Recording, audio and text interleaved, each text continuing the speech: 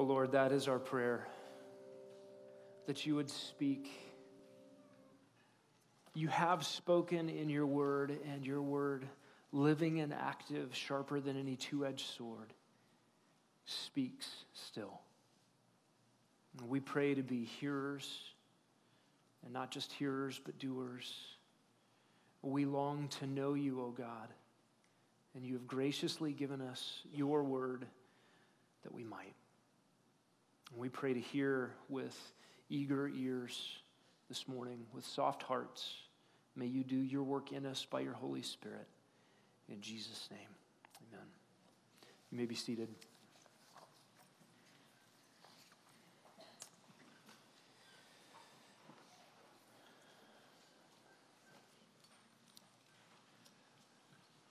Want to give all of us as a body of believers an opportunity to weep with those who weep this morning.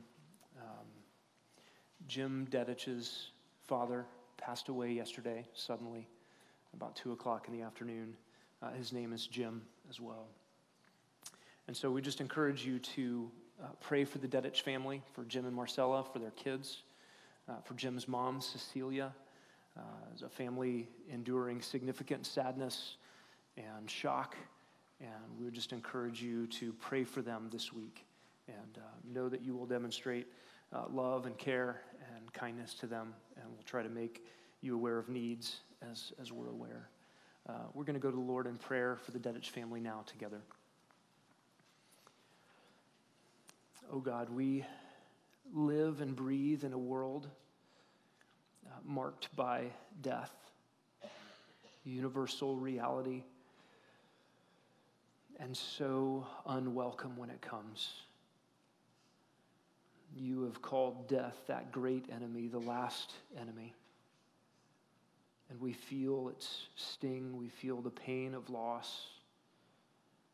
And we just pray now for Jim Dedich, for Marcella, for Jim's mom, Cecilia, for their precious kids. We pray that you would be the God of all comfort, the God of all peace, that you would give your kindness. You are the great shepherd. Would you lead them to green pastures and still waters? As they walk through a very dark valley, may they not fear because you are with them. God, we pray that they would know in greater measure the depths of your love and kindness and the goodness of your purpose. And would you bring comfort that the world does not have access to, peace that the world cannot know, through your Son, the Lord Jesus Christ. And we pray that our friends would feel your love, would feel your comfort, and pray that you would give us wisdom in how to care for them well. In Jesus' name, amen. I want you to turn in your Bibles to Romans chapter 8 this morning. We're going to continue our study of this fantastic chapter in this wonderful book. And we'll be looking at Romans 8, 5 to 8. And in one sense, this is a continuation of what we looked at last week. Last week, we looked at life in the Spirit. And this morning, we'll be looking at life in the flesh. I love before and after pictures. A record of what things were like before they are like they are now. And you can see these on news sites after a natural disaster, a hurricane or a tsunami comes through. And you may have seen the sort of swipe version of the before and after. You can take the little bar and move it from one side to the other. And one half of the picture shows what this looked like before the hurricane came through. And as you swipe the bar over, you're in the same picture, the same perspective, but you see the results of the disaster. It's an effective tool for seeing a before and an after. Of course, the gurus of fitness use these tools. You are encouraged to take a before picture before you start the weight loss program or the fitness program or the workout program, and an after picture. Of course, in the after picture, you're tightening things up. And maybe you've taken before and after pictures of a home remodel project or a landscape project. It's really fun to go back and see what did it look like before. For the Christian, Romans 8 describes the new normal. And we can forget the old normal. Romans 8, 5-8 is a reminder of the old normal. What was it like when you were not under the reign of grace, when you were in fact under the reign of sin, when you were under the tyranny of death and under the law? This contrast in Romans 8, 5-8 is helpful, lest we forget who we were and what life was like in our BC days, before Christ days. This passage is also helpful in terms of self-examination. You may be one who is in need of having God help you see where you stand before Him. Are you really in Christ or are you not? You must know that it's possible to live under the trappings of Christianity, Christian culture, Christian things, Christian activities, and still have no eternal interest in Christ Himself. It's possible to go to church and not be born again. If that's you this morning, I think that there is probably no better passage than Romans 8 to help make a determination as you examine your own heart. Am I in Christ or am I not?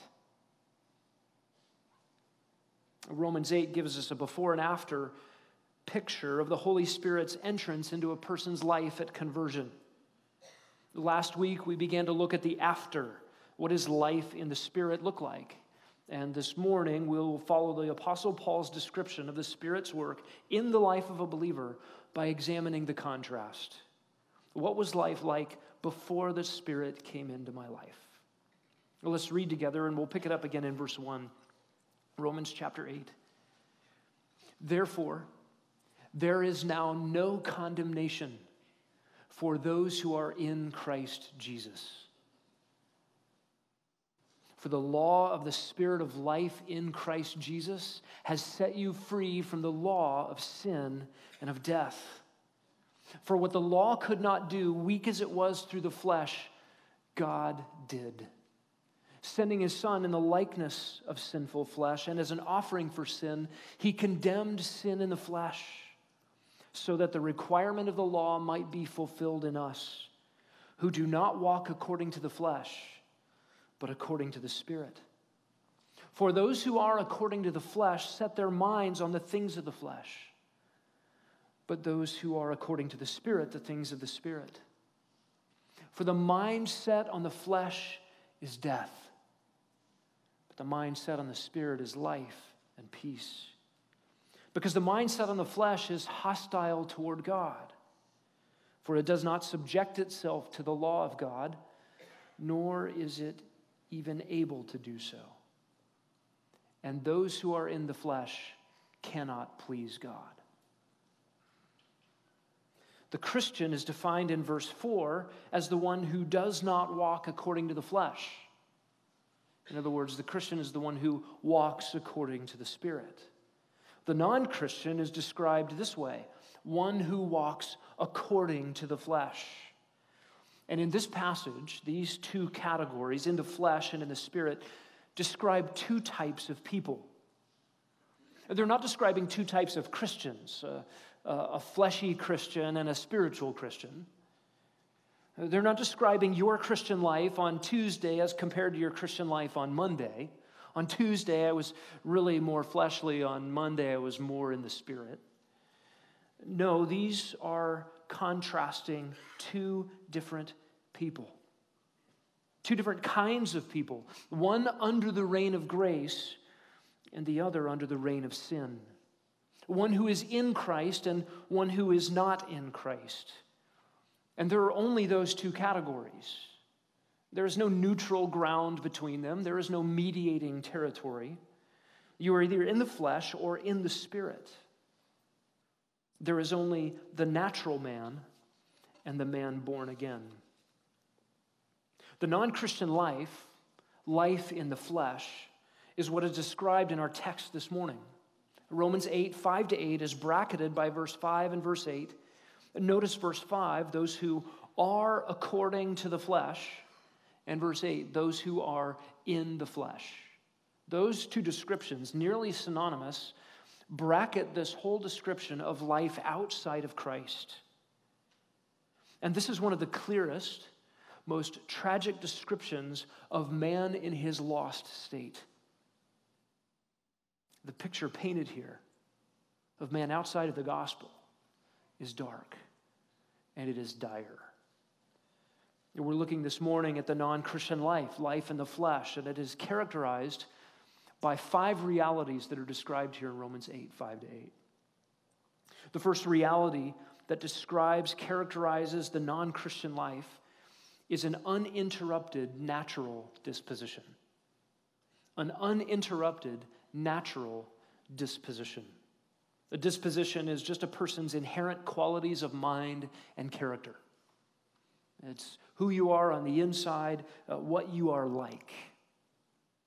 And notice in verse 5, the description is according to. They are according to the flesh. That is, in keeping with a standard. And they are doing what according to the flesh? Verse 5 just simply says they are according to the flesh. That is, they are being. They are existing. They simply live out an existence according to the standard of the flesh. What is flesh? This is a very flexible word in your Bible. It is not inherently a bad word. Sometimes the word flesh just means physical body. And as such, it's not inherently sinful. The New Testament does not depict the difference between the immaterial and material man as a difference between what is good and what is evil. Right? The Epicureans, some of the ancient philosophers said that anything tangible is evil and anything intangible is good.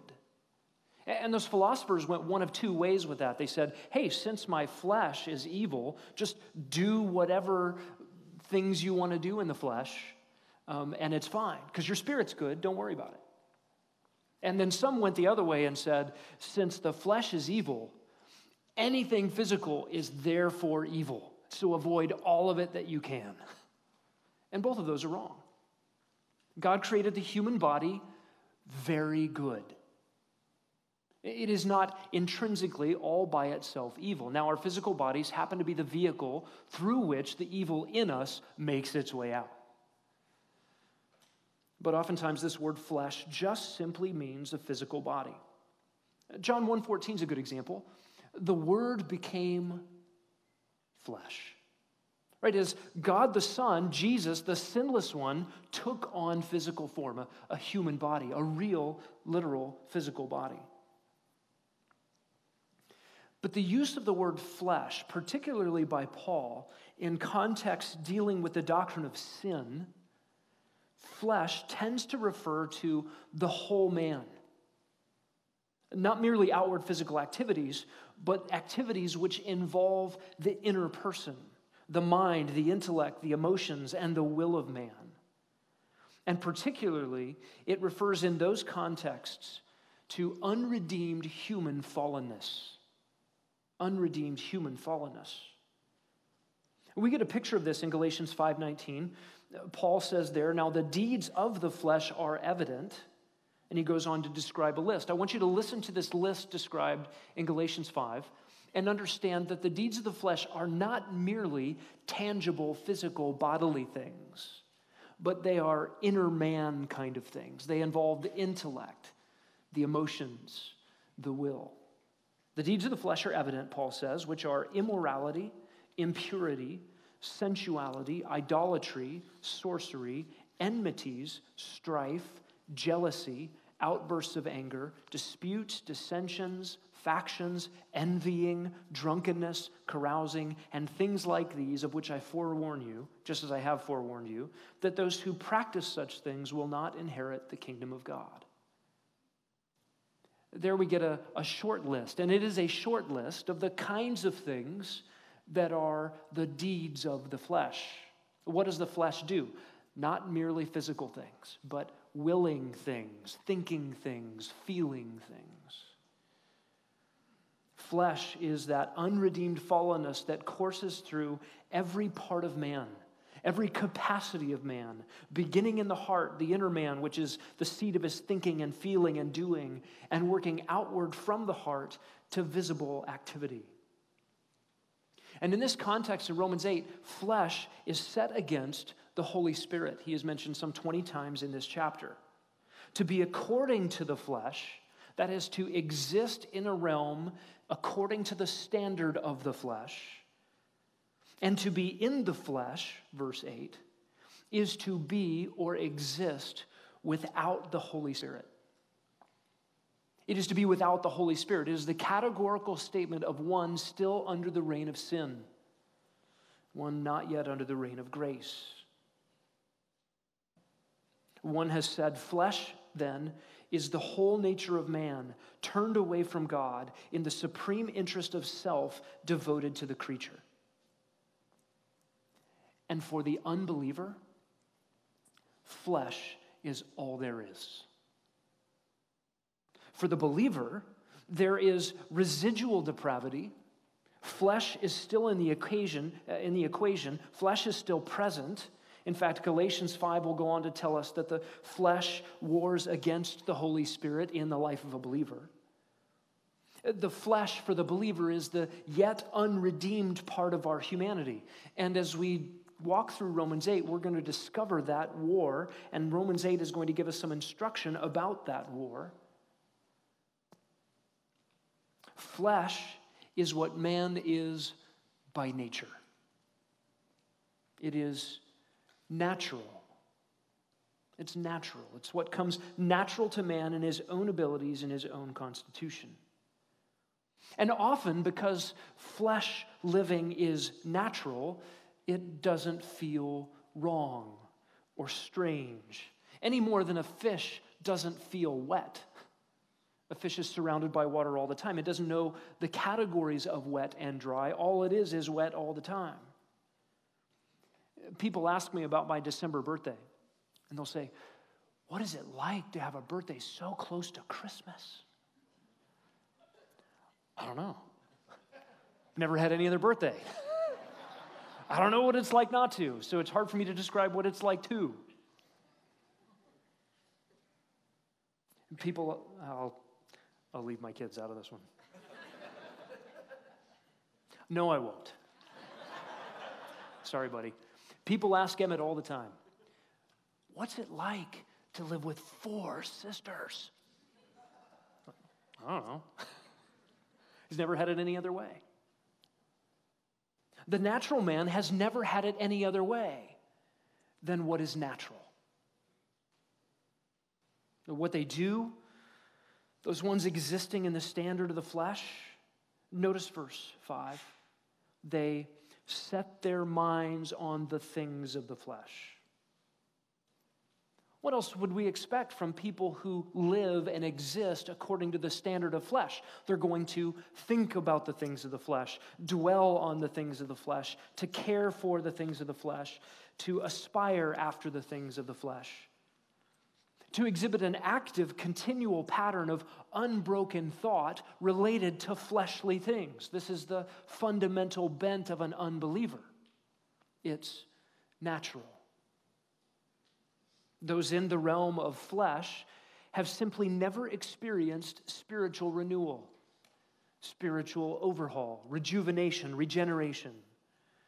They're only capable of what is natural to fallen humanity. They are not capable of what the Holy Spirit produces in a new creature. Their nature, what they are like, is determined simply by the flesh. One commentator said this about religion in the flesh. Whatever may be their profession of religion, their hearts are supremely engrossed with earthly things. And for these, if they could obtain their wish through eternity, they would gladly barter all the glories of heaven. You see, the fleshly mind, even when it's trying to do spiritual things, can only think fleshy thoughts, can only long for fleshy things, natural things. Listen to Jesus' assessment of our condition in Mark 7. He says, that which proceeds out of the man, that is what defiles the man. For from within, out of the heart of men, proceed the evil thoughts, fornications, thefts, murders, adulteries, deeds of coveting and wickedness, as well as deceit, sensuality, envy, slander, pride, and foolishness. All these evil things proceed out of the man, from within, and defile the man. Man's fundamental problem is his fundamental nature, what he is like. Thomas Boston, commenting on Jesus' words in Mark 7 on the nature of man, says this, and I'm going to quote him at length here. The heart that was made according to God's own heart is now the reverse of it, a forge of evil imaginations, a sink of inordinate affections, and a storehouse of all impiety. Behold, the heart of natural man. The mind is defiled. The thoughts of the heart are evil. The will and the affections are defiled. From the first day to the last day, in this state, they are in midnight darkness. There is not the glimmering of the light of holiness in them. Not one holy thought can ever be produced by an unholy heart. Oh, what a vile heart is this. Oh, what a corrupt nature is this. The tree that always brings forth fruit, but never good fruit. Whatever soil it be set in, whatever pains be taken with it, must naturally be an evil tree. And what can that heart be, whereof every imagination, every set of thoughts is only evil, and that continually? Surely that corruption is ingrained in our hearts, interwoven with our very natures, has sunk into the marrow of our souls, and will never be cured but by a miracle of grace. Now such is man's heart, such is his nature, till regenerating grace change it. That is the state of natural man. This is what we are like by birth. Life according to the flesh is a life of uninterrupted natural disposition. John Murray said, human nature is corrupted, directed, and controlled by sin. That is, it's simply a life not governed by the Holy Spirit. And you who are in Christ now, who look back on a transformation that only God could bring about, you need no convincing of this truth. You freely admit, I'm the problem. I'm the perpetrator. I'm guilty. I had problems at my core that I could not solve. I was helpless and hopeless and dead, and Jesus Christ saved me, and the Holy Spirit has begun a work in me that I couldn't bring about. You know this. You need no convincing of this. And yet you try to convince a spiritually dead person that he is spiritually dead, and you will be confronted with every argument, every protest. No, look what I can do. Look what I'm capable of. God's assessment, the one that truly matters, the only one that's right, is that man is corrupt in his very nature, governed by a life of uninterrupted natural disposition. Secondly, according to Romans 8, life in the flesh is death. I know in sermonic outlines you're supposed to have the same number of words in point 2 as you have in point 1. The text here is so arresting. Look what Paul says. For the mind set on the flesh is death. Verse 6. He doesn't say the mind set on the flesh is kind of like death, or it leads to death, or it culminates and terminates in death. It just simply is death. This is what Paul began this section with in Romans 5:20. as sin reigned in death. Life under the dominion of sin is a dominion of death. The words mindset in verse 6, for the mind set on the flesh, really it's just a noun, the mindset. And it comes from the verb back in verse 5. Those who are according to the flesh, they set their minds on the things of the flesh. There's the verb. But you've been setting your minds on the flesh. Now that mindset shows up in verse 6. And the mindset on the flesh is death. The mindset here is this continual pattern of unbroken natural thinking. It's your outlook on life, your assumptions, your values, desires, your purposes. The mindset of the flesh is your orientation, a way of thinking. It includes the palette of your feelings, and it includes the direction of your will. How you think, the desires you have, and what you decide to do. All of this is the mindset of the flesh, and it is death, according to Paul. Charles Hodge says this, it's not that the seeking of fleshly things leads to death, but the fleshy state of mind which reveals itself in the pursuit of fleshly objects is death. And by death is, of course, meant spiritual death, the absence and opposite of spiritual life. It includes alienation from God, unholiness, and misery. Why, verse 5, do the ones existing according to the flesh set their minds on the things of the flesh? Because, verse 7, the mindset of the flesh is death. In other words, death characterizes life in the flesh. There is no life principle to produce anything other than that which is characterized as death. There's nothing supernatural to counteract that which is natural or fleshly. This is an unmixed condition characterized by death, in the realm of death. And all are spiritually dead until they're in Christ. Ephesians 2 makes that clear. You were dead in your trespasses and sins in which you formerly walked. The works of unbelievers are dead.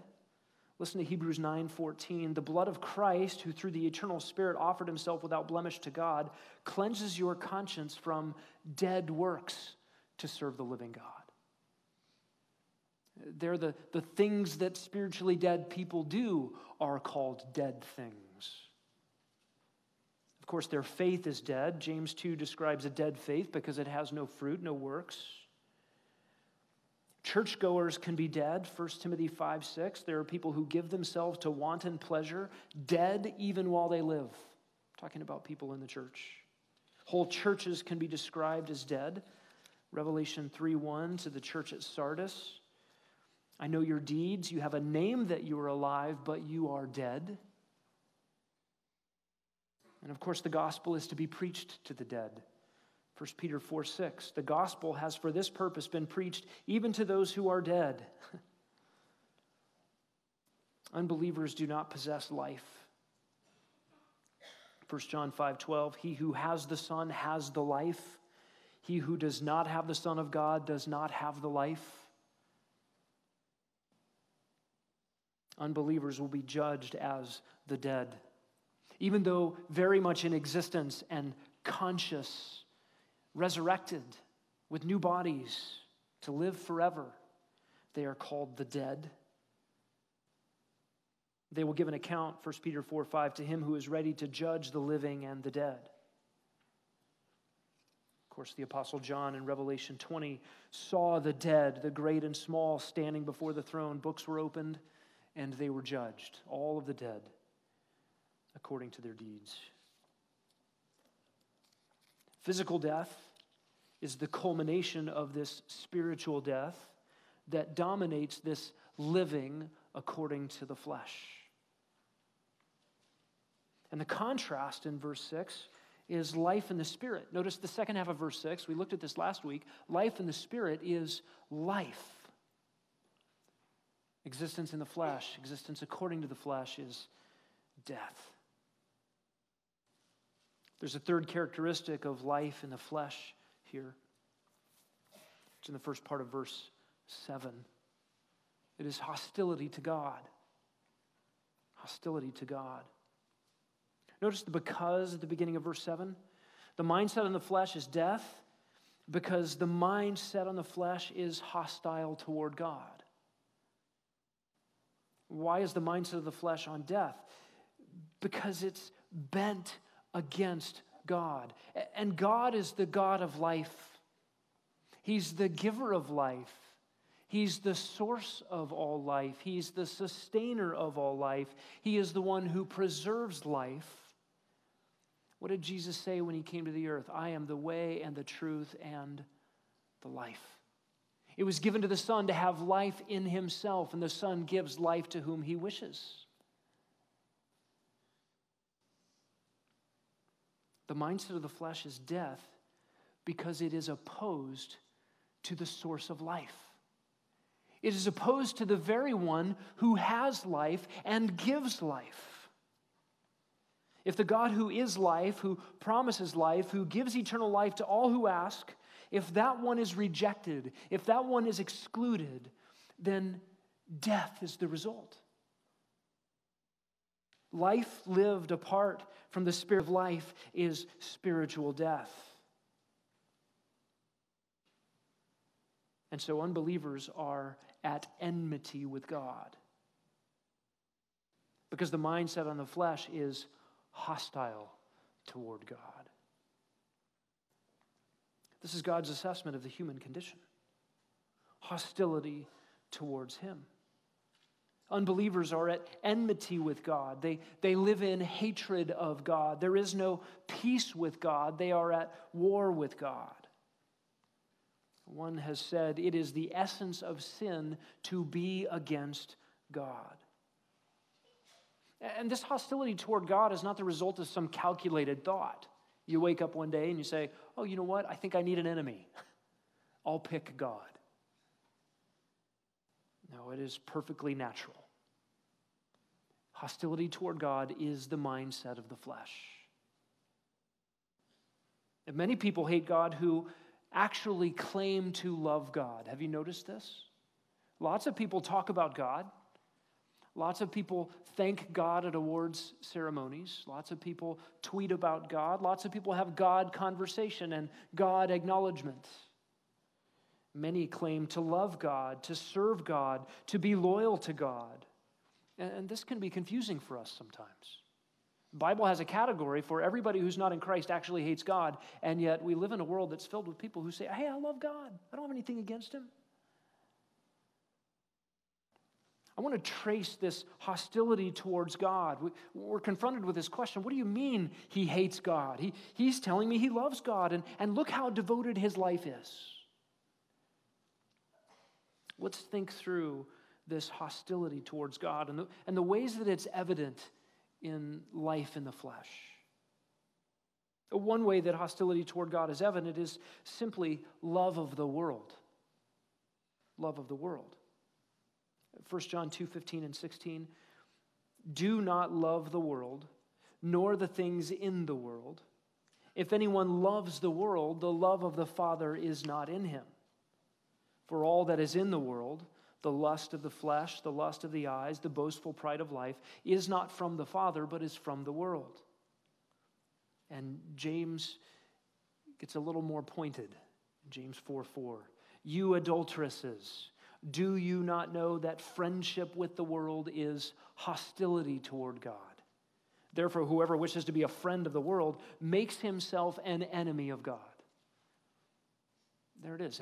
Everyone who loves this present age, this sinful, Satan-run world that is opposed to God and his ways, the system around us.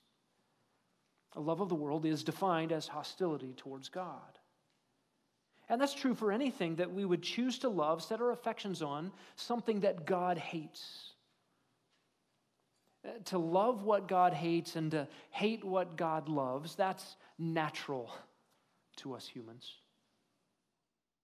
The hostility towards God is evidence of our natural condition.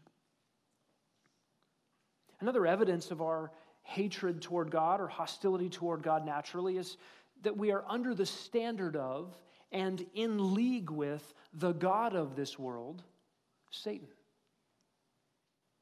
Ephesians 2:1-3 tells us that in our spiritual deadness, when we were outside of Christ, we used to walk according to him. That is, to Satan, the god of this world, the prince of the power of the air. And we lived and breathed and did things, and you went to the mailbox, and you went to work, and you married, and you had kids, and you did all of these things under the dominion of sin, in league with God's enemy, Satan. Another aspect of enmity towards God is the way natural man misconstrues God. Rather than worship and serve the God of the Bible, the one true and living God, other than stay in keeping with how God has revealed himself in his word, natural man reinvents God. To invent a wrong conception of God and then to worship the God of our own imaginations. You see, the God of the Bible is not the God that is loved. So often when people say, hey, I love God. Oh, you love the God of the Bible? Oh, my God would never do the things the God in the Bible does. Well, who is your God? Because there's only one. And any God that we construe and make up in our own imagination is not the one true and living God. And how can such an invention be considered by God as anything other than hatred of him? I don't like the way he's revealed himself. I will refashion him. This is enmity to God. The God of the Bible is not the God that is loved. Natural man would remake God if they could, vote him out of office if they had the opportunity, and kill him when they have the chance. Is this saying too much? Consider the history of the world and the idolatry that exists in every place. Men exchanged the glory of the immortal God for images made to look like mortal man and birds and animals and reptiles. All over the face of the earth. Scott Demarest and I have walked together through an idol factory in the 21st century. A place where men are employed to take wood and metals and hammer them out and chisel them into gods that are to be worshiped.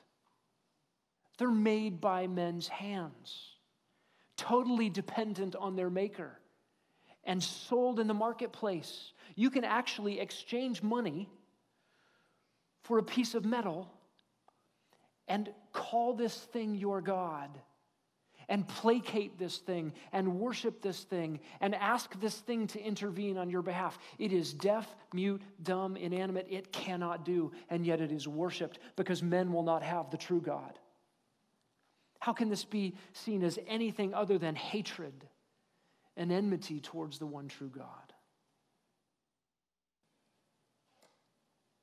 And you walk into a world of idol factories every single day. They might not be selling a piece of metal in the marketplace, a carved trinket. But our world worships the things that it goes after. The world worships esteem, applause, wealth, perversion, anything other than the one true God. And I know some of those idols look prettier to us than others. A man who walks into a synagogue and just shoots people at random is a hater of God who worships an ugly idolatry. But a fine, upstanding citizen who has rejected the one true God and exchanged God's righteousness for his own phony righteousness is a whitewashed, prettied up, dressed up worshiper of idols nonetheless.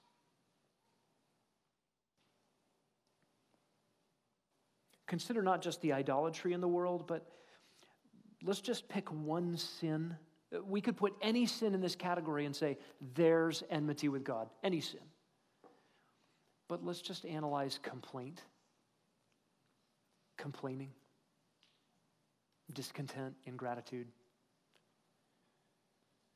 Complaint is a vote of no confidence in God's operation of the universe.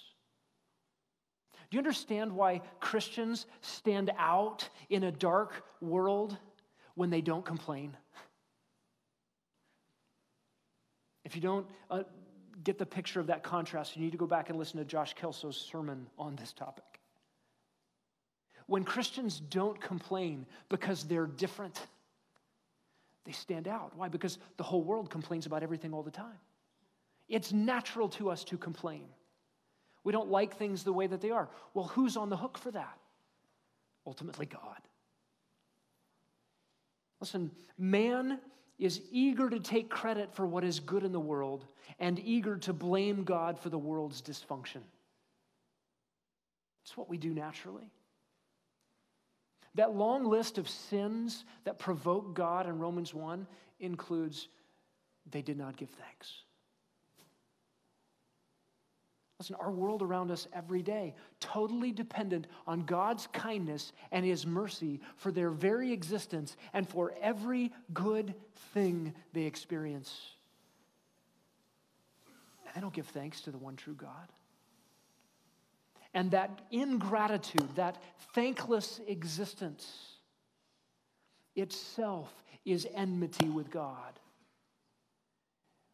And then the verbal complaining is another step. Not only am I not thankful for the good things God has given, not only do I not acknowledge Him, I've actually taken credit for them. And when things go wrong, God gets the blame. I complain. Should I change? Go to that? Okay.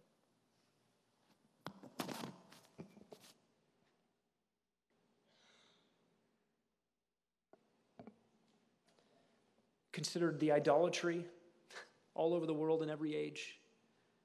Any sin as enmity with God, complaint as an example. And murder. I said earlier that natural man would remake God if he could, vote him out of office if he could, kill him when he has the chance. Jesus told this parable in Matthew 21 about a vineyard owner who sent all of his messengers to the workers in the vineyard and said, hey, shape up, guys. And they mistreated all of them. And then he sent his son, whom he loved. Maybe they'll listen to the son.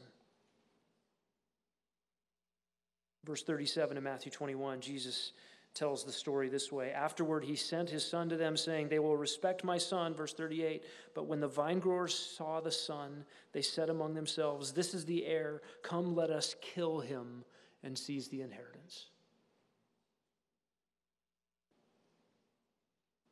They sought to kill him many times, tried to throw him off a cliff, tried to set him up, any excuse they could to execute him. Their plan eventually succeeded in the greatest crime humanity has ever known, the murder of God. The murder of God the Son, the second person of the Trinity. This is deicide. I'm going to put my Maker up on a cross. That's what's in the heart of man. If you think, oh, even in my natural state, I would never kill God. I think we would. Watch what happens when natural man's territory gets encroached by God's demands. God puts a demand on a life. Nope, I don't want that. I'll do anything to get away from it. God himself is present on the earth. Light has come into the world. He's the life. Listen, the men responsible for putting the Romans up and inciting the mob to crucify Christ, some of them were the very men who watched Jesus raise Lazarus from the dead. They knew who he was. They could not deny his power. They had seen him stronger than death. but that was a threat to their temporary little earthly kingdom. And they were willing to give up eternity to have their little way. They murdered the Son of God. Of course, this was God's plan all along. Peter says this in Acts 2 in his sermon. This man, delivered over by the predetermined plan and knowledge of God, you nailed to a cross by the hands of godless men and put him to death. Who is responsible for the death of Christ? The Jews, the Romans, the mob. In one sense, all of us who have sinned and benefited from the cross work of Christ, and ultimately God the Father. It pleased the Father to crush the Son.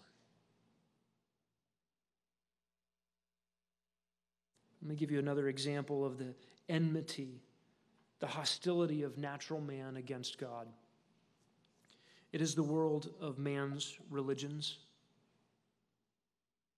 We recognize that the irreligious man, the immoral man, it's easy to paint that picture and say, yep, he hates God. Look at him going every way the opposite direction. The only way he can talk about God is as a swear word. He just wants nothing to do with God. For him, it's all mockery, rebellion. He's going off and doing whatever he wants to do. But the religious man, outside of Christ, however clean and moral those religions may seem, however tireless that man's efforts, is still enmity with God. To worship a God of your own making, or to try to worship the God of your Bible, but on your own terms, is to remake God. The rejection of God's righteousness and the attempt to establish your own is enmity towards God. To refuse the gospel and say, I don't need the death of Christ in my place. I don't need to be born again. I got this, God. I can clean myself up. I can clean up my act. I can get things together. All I need is a little bit of Jesus added to the rest of my otherwise pretty good life. How can this be construed as anything but hatred for God and his ways? Listen, if you could have cleaned up your own life, God would not have crushed his beloved Son. The death of Christ on the cross does not prove how valuable you were, how worth it was for God to give some token acknowledgement of your inherent goodness and your hard efforts. But it is actually the unconscionable, unspeakably awful act of God to crush his innocent Son in the place of sinners. That's our only hope. To reject that in the place of my own religion is hatred for God, enmity with God. You're opposed to everything that God offers freely in love to sinners who will believe. Man rejects God's standard and exchanges it for a cheap imitation that man imagines he can comply with. He still can't even comply with a cheap imitation. Ask any Roman Catholic or Mormon or Muslim. Hey, are you going to heaven? Oh, I hope so. Have you done enough? Oh, I don't know. How can anyone know? I just hope God is merciful. What a tragedy. Dead in transgressions and sins, and stiff-arming the only remedy. At the extension of the gospel, natural man rejects it. You see, the gospel offends natural man's sense of his own merit, his own righteousness. The gospel assaults his self-esteem, which actually must be crushed if he is to have eternal life. A natural man has a hard time letting go of his attainments. My own grandfather said it this way. You're telling me if a thief on a cross can go to heaven while I've worked my whole life to be a good man? I won't believe it. He stiff-armed the gospel.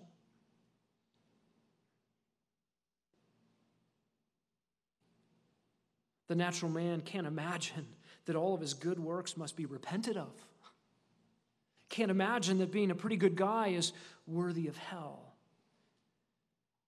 You see, the religions of man are flagrant hostility to God. They're unworthy of the esteem of men. It's strange to me that people in Western cultures will look at something like Tibetan Buddhism and say, oh, isn't that beautiful? Isn't that peaceful? Get close, and it is the ugliest thing you have ever seen. It's awful.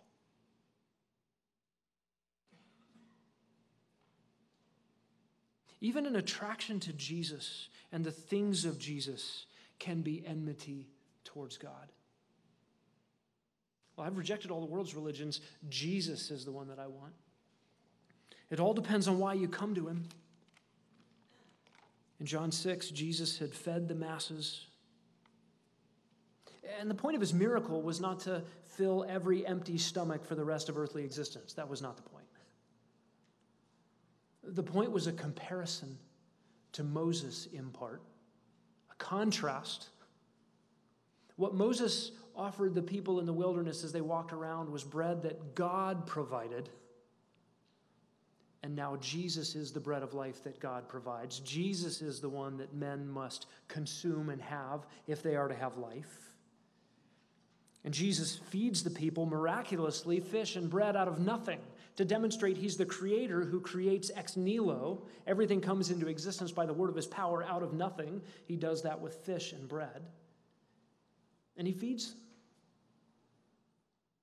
In John 6:26, Jesus says to them, you seek me not because you saw signs.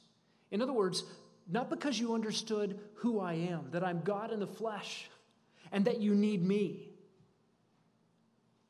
but because you ate of the loaves and were filled.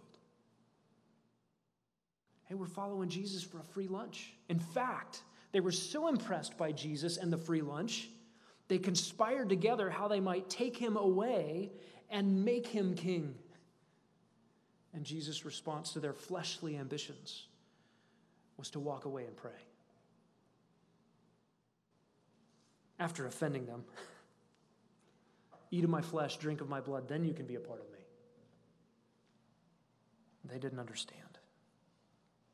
An attraction to Jesus can be a mask for hostility towards God. I want to read from Martin Luther as we close this morning, and I recognize we're halfway through. We'll finish this next week. This week is the 501st anniversary of the Reformation. That's a big number. I don't know why 500 is a big deal. 501 is a great big deal. So we can't let this week go without singing Luther's song, or at least quoting from his conversion. So I forgot to ask Sam to sing Mighty Fortress. My fault. That one's on me. But I do want to read to you from Martin Luther's testimony of his own conversion, because he describes in detail his own hostility toward God and what it looked like. He was hostile to the righteousness of God. He says, I had indeed been captivated with an extraordinary ardor for understanding Paul in the epistle to the Romans. The single word in chapter 1, in it, the righteousness of God is revealed, stood in the way. Gospel is good news, but not for Luther. The gospel was not good news because the righteousness of God stood in the way. And if the gospel, according to Paul, is good news because it reveals the righteousness of God, Luther didn't get it. He says, I hated that word, righteousness of God, which according to the use and custom of all the teachers, I have been taught to understand philosophically regarding the formal or active righteousness, as they call it, with which God is righteous and he punishes the unrighteous sinner. Do you understand? How can the gospel be good news if the gospel reveals God's righteousness? I hate God's righteousness. Though I lived as a monk without reproach, I felt that I was a sinner before God with an extremely disturbed conscience. I could not believe that he was placated by my satisfactions. I did not love, yes, I hated the righteous God who punishes sinners, and secretly, if not blasphemously, certainly murmuring greatly, I was angry with God, and I said, as if indeed it is not enough that miserable sinners, eternally lost through original sin, are crushed by every kind of calamity by the law of the Decalogue, without having God add pain to pain by the gospel, and also by the gospel threatening us with his righteousness. Thus I raged with a fierce and troubled conscience. Nevertheless, I beat importunately upon Paul at that place, most ardently desiring to know what St. Paul wanted. At last, by the mercy of God, meditating day and night, I gave heed to the context of the words, namely, in it, that is in the gospel, the righteousness of God is revealed, as it is written, he who through faith is righteous shall live. There I began to understand that the righteousness of God is that by which the righteous lives by a gift of God, namely by faith. And this is the meaning. The righteousness of God is revealed by the gospel, namely the passive righteousness with which merciful God justifies us by faith. As it is written, he who through faith is righteous shall live. Here I felt that I was altogether born again and had entered paradise itself through open gates. There a totally other face of the entire Scripture showed itself to me. Thereupon I ran through the Scripture from memory. I also found in other terms an analogy as the work of God, that is, what God does in us, the power of God, which makes us wise, the strength of God, the salvation of God, the glory of God. And I extolled my sweetest word with a love as great as the hatred with which I had had before the hated word, righteousness of God. You see, the gospel gives a righteousness that the natural man can't love, can't aspire to, can't go get. But in the work of God by his Holy Spirit to regenerate, he brings new life and the credit of righteousness by faith and the beginnings of the work of transformation by the Holy Spirit in us. This life in the flesh is only overturned by the Holy Spirit. You might be here this morning and recognizing, maybe for the first time, that you are in flesh, that the flesh is all you've ever known. And maybe you are confessing for the first time that this has all been hostility toward God to this point. You need to know, friend, that Jesus Christ came to the earth to save sinners. And everyone here this morning who is in Christ can give testimony to the fact that God saves sinners, just like you. And we would love to talk to you. If you're troubled in conscience this morning, if you want someone to pray with, if you want to find out more about how you can be in Christ and under the reign of grace and under the rule and governance of the Holy Spirit and have new life and forgiveness of sin, would you talk to somebody today? One of the elders, someone at the information table, or maybe someone that brought you here this morning. Let's pray.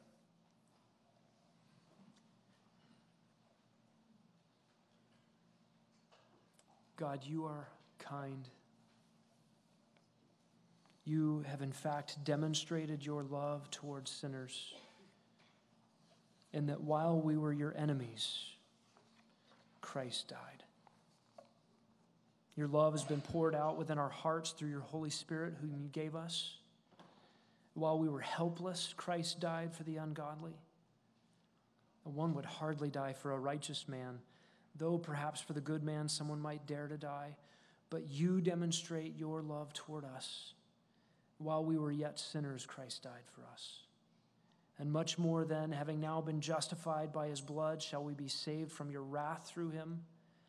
For if while we were enemies, we were reconciled to you through the death of your Son, much more, having been reconciled, shall we be saved in his life. Thank you.